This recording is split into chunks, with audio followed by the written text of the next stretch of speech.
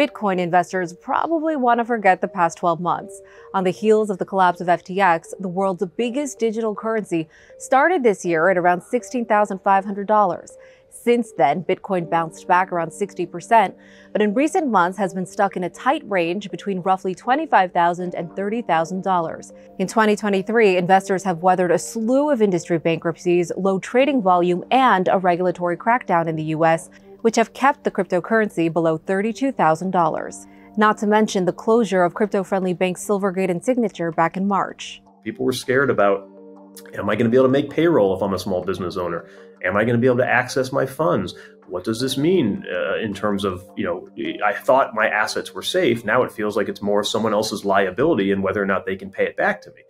That kind of a change in sentiment has a real effect on Bitcoin. And there's tremendous headwinds for not just the crypto market, but for markets in general in the world, everything from macroeconomic stuff and inflation to socioeconomic stuff and political unrest and all of this. 2023 has been an interesting year. And then on the crypto marketplace, there's additional headwinds in the form of the banking challenges from earlier in this year coming out, the FTX situation, and then the regulatory uncertainty. All of these things are a bit of a drag on the marketplace. Now, investors have been searching for a catalyst that could spark Bitcoin's next prolonged rally. And that good news doesn't seem too far away, with ETFs, regulatory clarity, and something called the halving on the horizon.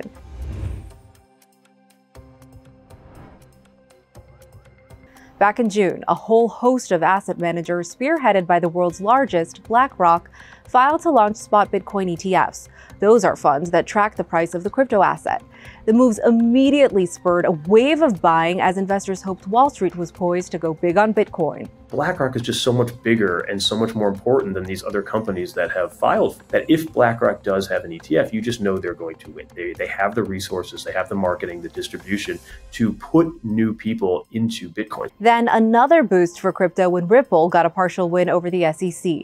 A judge ruled in July that the crypto firm's native XRP token is not a security in some cases. And in August, a federal court sided with digital asset manager Grayscale over the SEC in its attempt to convert its Bitcoin trust into an ETF. We look at the price of Bitcoin following the Grayscale ruling. It immediately popped up 6% right after the ruling was announced. And this is a logical reaction to the news, but it was driven primarily by that fear of missing out. It was driven by retail consumers saying, hey, this is good news, I'm going to react to this good news. However, it then retraced and is now trading more in the zone where we would expect it to be based on historical trends and based on where we are in the current market cycle.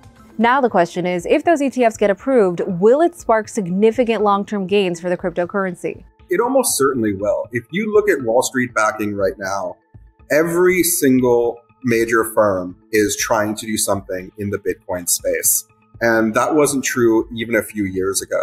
The narrative has completely changed. And when those spot ETFs are approved, not only will that be massively significant from a narrative perspective, but also Bitcoin is inherently limited in its supply. And so when there's additional demand, and possibly massively in additional demand, and the same supply, it's only natural that the price would spike. So we are expecting this to be a major catalyst for price action in 2024. So with all the optimism building as we head into next year, are we about to see Bitcoin's price explode? Right now, it's still hard for people to move into Bitcoin. The cryptocurrency's recent prices are more than half of its all-time high of nearly $69,000 reached in November 2021, something IDX Digital Assets CIO Ben McMillan attributes in large part to the fastest rate increase in the history of the Fed. Rising rates start to reprice risk assets, and all of a sudden, we're talking to a lot of institutional investors who are saying, listen, if I can get 4, 5, 6% in treasury bills, why would I take any risk elsewhere? And so that's kind of the big story across macro assets. Now layer on top of that, crypto had its own crypto winter in the form of regulatory crackdowns. And we had a lot of bad actors flushed out, which ultimately is a good thing. The FTX scandal, of course, was a huge scandal unto itself.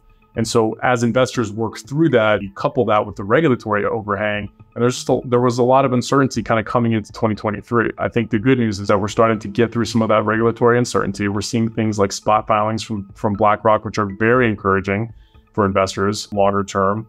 And so there's starting to be a light at the end of the tunnel. That could spur investors, especially institutional investors, to buy back into Bitcoin. And Gavin Michael, the CEO of the publicly traded crypto platform Bakkt, says that could be one of the drivers of Bitcoin's next bull run. Approval of the ETFs is about increasing participation. It's about more people having exposure to the Bitcoin asset in their portfolios through the ETF product. I think we've got the fourth Bitcoin halving coming up in the first half of next year.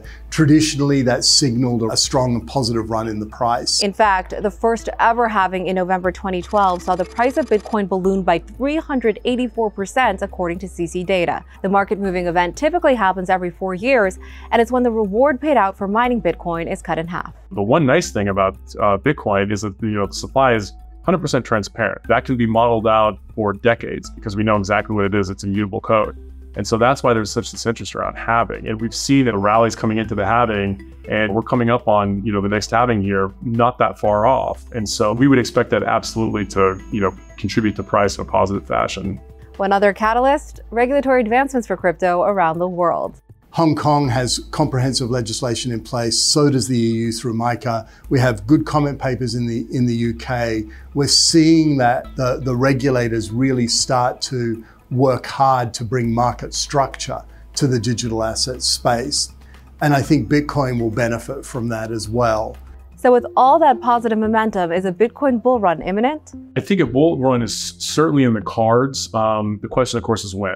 Longer term, when you look out 3, 5, 10 years, the bull case for Bitcoin is frankly as strong as it's ever been. But that doesn't mean that it exists in isolation. The macro economy, investors have to choose how to allocate their risks. And so Bitcoin is and always likely will be a very risky asset. And so when you have things like interest rates rising as quickly as they did or staying longer for higher, that's absolutely going to impact risk assets, of which Bitcoin sits at the top. And so I do think in the near term, we urge caution, which, we always do when it comes to Bitcoin. But in particular, I think there could be some weakness, absolutely, in kind of, the back half of this year, potentially even Q1 of next year. But after that, things start to look, really encouraging for Bitcoin longer term. Noel Atchison, author of the Crypto is Macro Now newsletter, says the return of volumes, liquidity, and volatility is key to kickstart Bitcoin's next bull run. But that's not all. Any announcement of a large investor stepping in, any announcement of a foreign central bank perhaps deciding to accumulate Bitcoin as reserves, which I fully expect to happen fairly soon. And on the macro front, any signs of monetary liquidity coming back into the market, which, let's face it, would probably be for not very good reasons. In other words, a meltdown and signs of recession, but that would also be enough to get investors back into risk assets, and Bitcoin is arguably one of the most liquidity sensitive risk assets out there. So any of those factors, in my opinion, would be enough to trigger the next catalyst, the next bull run upwards, but the market just doesn't feel ready for that yet. But some think a Bitcoin bull run is already underway. I think we're in the early stages of that bull cycle now.